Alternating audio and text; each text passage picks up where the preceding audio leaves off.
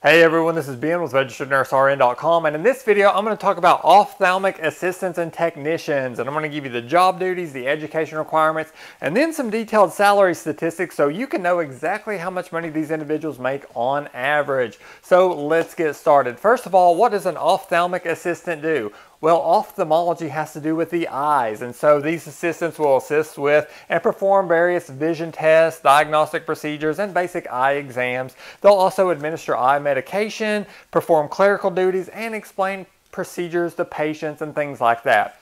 Now, the technician can do the same thing that an assistant will do. However, they usually can do a few additional duties such as operate lensometers, keratometers, and ophthalmometers. So that's a little bit about what these individuals do.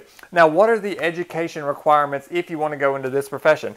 Well, for the assistant, you generally have to have your high school diploma, and you can sometimes find an employer that will hire you and provide on-the-job training, and that usually is available with some employers. However, a lot of employers do prefer that you complete an accredited program and or have certification, and you can become certified, which is the Certified Ophthalmic Assistant, or the COA designation, and that usually takes about 6 to 12 months through an accredited program, and you'll have to pass an examination.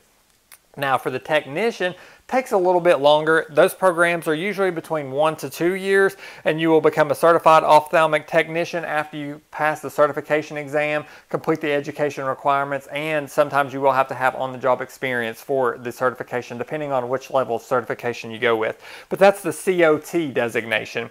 And you do become accredited through the Joint Commission on Allied Health Personnel in Ophthalmology, and you can go to their website at jcahpo.org, and that website has a lot of good information on it. You can find out the exact requirements for certification, and you can also find some accredited programs through there, so that'll be helpful for you. Now, let's talk about some of the likes and the dislikes of this profession. And one thing that individuals tend to like is that they focus only on the eyes, and so they really like that, and a lot of these individuals will consider themselves nurses of the eyes. So they love what they do, and a lot of them really enjoy working in that area. Also, they always feel like they're learning something new, and technology, of course, is rapidly changing, and so they get to experience that. They also like dealing with patients and things like that. Some of the dislikes is that in some areas, some clinics, it can be a little bit fast-paced. They have to deal with a certain quota of patients, and so that can be a little bit stressful at times. And sometimes jobs are a little bit scarce or competitive in certain localized areas, so that's another dislike. Now, let's talk a little bit about the job statistics. According to the Bureau of Labor Statistics, they are projecting 10% growth for ophthalmic technicians between years 2014 and 2024, which is pretty good. It's not a huge growth rate, but it does show some signs of growth, which is good. Now, how much money do these individuals make? For an ophthalmic assistant, according to payscale.com, the average hourly wage was $14.62 in the United States. The median salary was $33,676. For a technician, according to the Bureau of Labor Statistics, the average hourly wage was $17.64, and the average salary was $36,690. So that gives you a little bit of an idea. Now, I'll go through some additional salary statistics here in just a moment, but these are only available for the technician. The Bureau of Labor Statistics did not have the detailed salary stats for the assistants. Now, let's talk about the industries with the highest employment level for ophthalmic technicians. First of all, offices of physicians came in at number 1. $37,520 was the average salary there.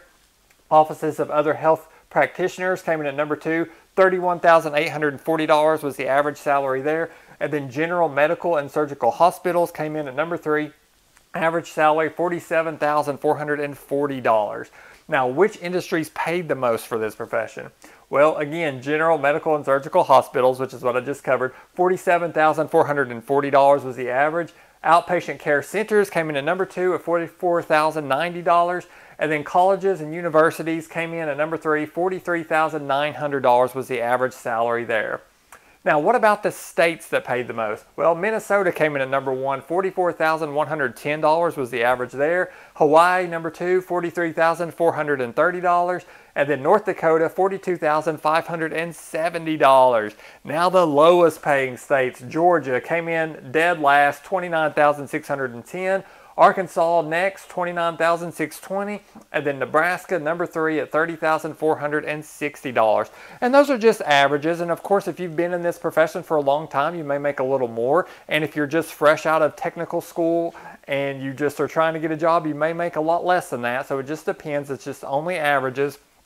But I will put the average for all 50 states for the ophthalmic technician. If you want to check that out, I'll put a link in the description below, or you can go to our website, registerednursern.com, and look up some of those additional statistics. And we also have a whole playlist of other healthcare salaries just like this one, where we talk about x-ray techs and surgical techs and a lot of other healthcare professions if you're interested in that. So thank you so much for watching, and please subscribe.